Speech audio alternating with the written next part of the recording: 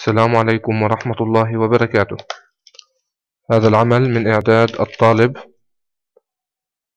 محمد عادل أبو الرب، تخصص رياضيات رابعة. اليوم سنتحدث لكم عن موضوع مهم متعلق بالمثلث القائم الزاوية. لدينا المثلث التالي، أضلاعه هي A B C. الضلعين A و B يسميان بضلعي القائمة. الضلع C يسمى الوتر. رسمنا على أضلاع المثلث مربعات.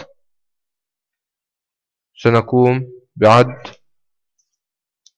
كل مربع موجود على أضلاع المثلث.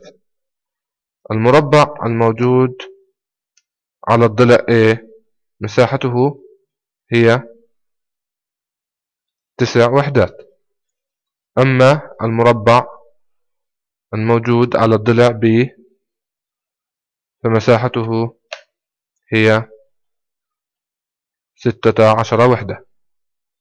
المربع الأخير الموجود على الضلع C مساحته هي 25 وحدة. ملاحظة: من الشريحة السابقة نرى أن مساحة المربع الأول على ضلع القائمة A ومساحة المربع على ضلع القائمة الثاني B يساوي مساحة المربع على الوتر C. وبالأرقام 9 زائد 16 يساوي 25 وحدة، وهذا يساوي مساحة المربع على الوتر C. لدينا المثلثات القائمة التالية بأطوال أضلاع مختلفة. المطلوب حساب باء جيم تربيع وجيم ألف تربيع وألف باء تربيع لكل مثلث من هذه المثلثات.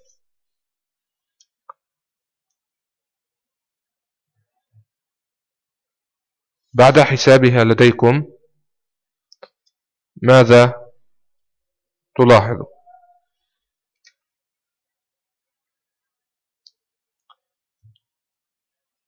إذن في المثلث قائم الزاوية مربع طول الوتر ألف باء يساوي مجموع مربعي طول الضلعين الآخرين باء جيم وجيم ألف، وهذا ما يسمى بنظرية فيثاغورس.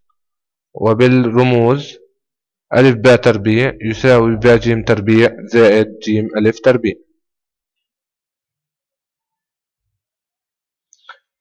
مثال: المثلث ألف باء جيم قائم الزاوية في باء إذا كان طول ضلعي القائمة باء جيم يساوي 3 سنتي وجيم ألف 4 سنتي، ما طول الضلع ألف باء. بتطبيق نظرية فيثاغورس ألف باء تربيع يساوي باء جيم تربيع زائد ألف جيم تربيع. إذن 9 زائد 16 ويساوي 25 سنتيمتر.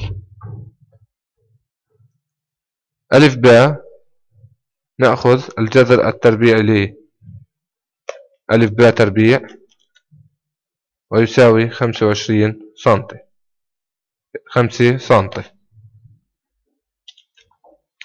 ملاحظة هامة: تمكننا نظرية فيثاغورس من معرفة طول أحد أضلاع المثلث القائم الزاوي إذا علمنا طول الضلعين الآخرين. والسلام عليكم ورحمة الله وبركاته. بيشاهدوا تعرف كل